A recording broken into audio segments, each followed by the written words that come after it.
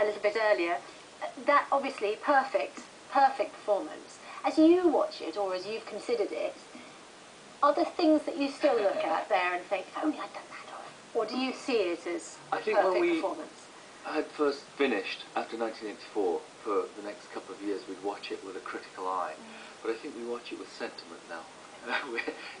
We've seen it, done it so many times, and that moment, it was perfect then.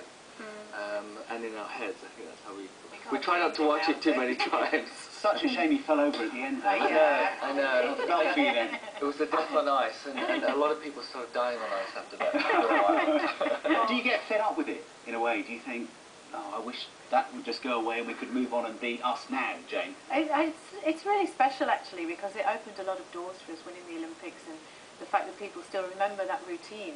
And in fact, it formed the basis of the format that we use for Dancing on Ice, that in the final, our finalists get to do their version of the Bolero. So it's very endearing. And there's probably lots of new fans that you have who, of course, won't have a memory of that baseball performance at all. No, absolutely. I remember when the show first started, that I was out and about and came across a lot of school children, and they were all pointing and, "Are you on Dancing on Ice? Are you the Dancing on Ice?" And that's all they knew. Yeah, that's all they knew. But then their grannies know us. Yeah, of course. Paul Woodward from the Royal Logistics Corps got in touch with us to wonder if you've ever been back to that old stadium in Sarajevo, because he says he slept on what used to be the ice rink where the famous gold medal was won, and he slept there for 6 months when on tour during the war in Bosnia. He said it was in a pretty sad state then. Wonders if it's in a pretty sad state still. We went back there several years later because we knew that they had used it during the war to put a lot of the soldiers in. And in fact, they do a British Forces radio broadcast from there, don't they? And we went back, and there was no ice there. There was just the floor. But we did actually. We felt compelled to walk to the middle of it and kneel down, didn't we, as if we were going to start to skate. Yeah, no, bringing back those memories. Yeah. An amazing time.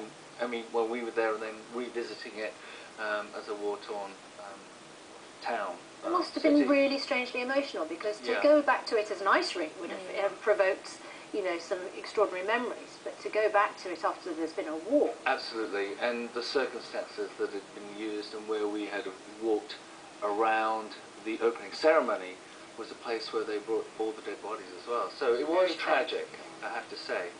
But onwards and upwards, that situation has turned around now.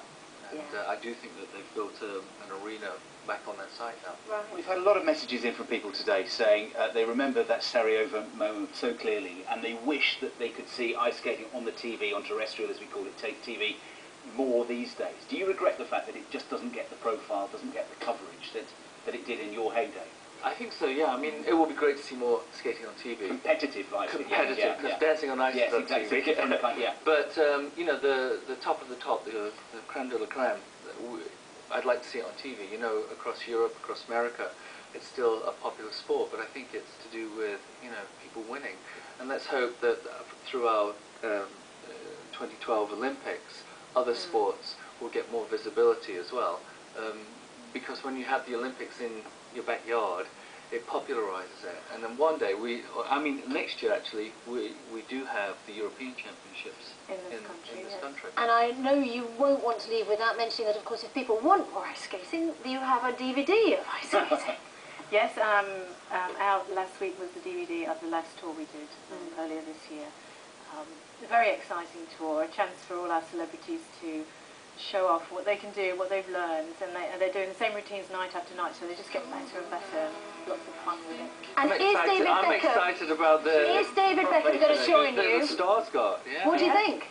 Has he been invited? I think he's on Jane's wish list. Definitely, but I would say that's a bit of photoshopping. Suits him though. Can we see that? He looks good. Can we see that picture? He's good in sequence. Let's have a quick look before we go to the weather, because it's a picture you don't want. There we go. Wait a minute, but he's not signed up, is he?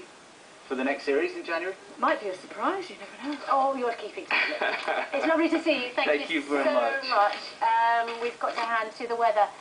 It's with, who's it with? Darren, whatever. Yeah, Darren. Hey, we might be on Oddbox next week.